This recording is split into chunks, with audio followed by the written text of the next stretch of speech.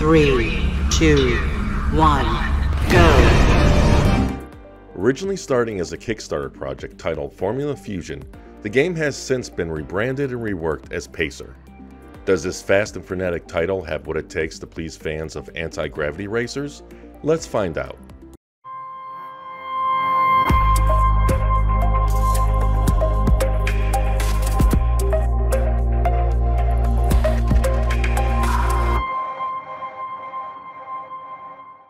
You'd be forgiven for believing that Pacer is a spiritual successor to Wipeout, especially considering how some in the development team, R8, had previously worked on Sony's much-loved franchise.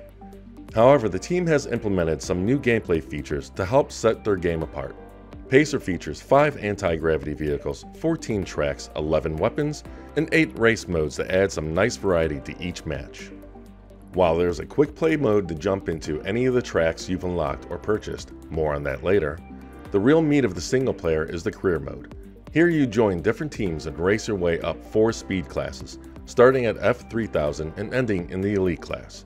Once you reach Elite status, you'll need Jedi-like reflexes to keep your vehicle from painting the walls as you barrel down the track at ludicrous speeds.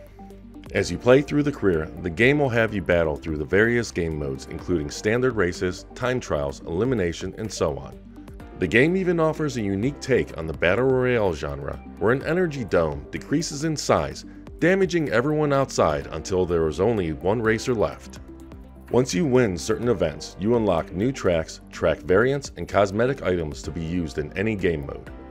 You are also given the option to unlock these items using the currency earned throughout the game. Credits can also be spent in the game's garage mode. Here you can create custom performance and weapon loadouts where you can equip mods to alter your vehicle stats and what weapons are used in each event.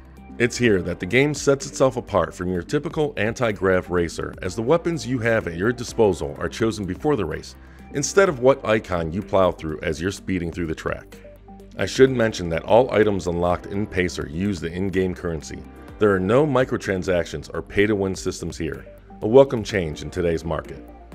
The gameplay is precise, the various modes all play out very differently, and no 2 events play alike thanks to the combination of various weapons and performance loadouts. The game has a meter for shield, health, and boost, which fills up slowly during the race. The tracks are littered with speed boosts and icons that recharge your shields or provide ammo for the weapons you have equipped.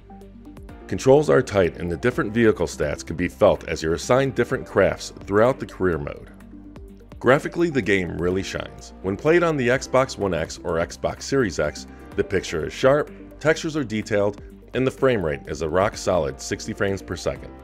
The variety in track design is another strength, as you'll be speeding through a rundown city, frozen air base, hydroelectric station, sky city, and more. Each track also offers a day and night variant, along with reversed and mirrored versions.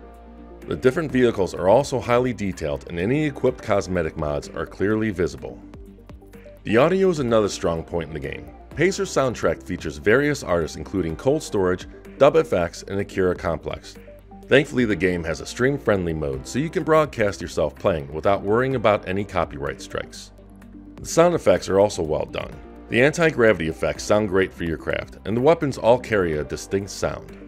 All is not perfect with the game, however. While I enjoyed most of the campaign, the game will sometimes force you into a mode that may not be everybody's cup of tea.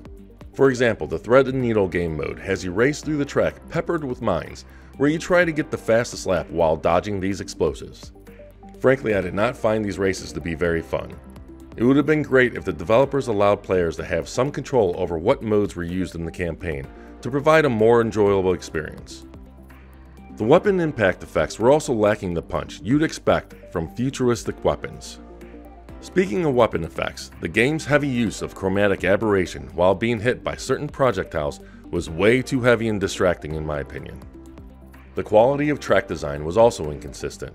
While most of the tracks were great, some of them did not make sense to me in a fast-paced racer as they featured winding sections or speed boosts right before a turn. One minor nitpick is the lack of a replay mode after races. I know this may seem minor, but it's always disappointing when I can't view my victory from some dramatic angles. Last, while I tried to test out every mode, unfortunately I was not able to play any of the online multiplayer modes during this pre-release period. Despite some of these flaws, I still find myself coming back to the game again and again, trying to win the next event or beat my best times. The game is fun, beautiful, and unique enough to stand out. Fans of anti-gravity racers have been left starving lately, and Pacer is definitely one title that can satisfy that hunger.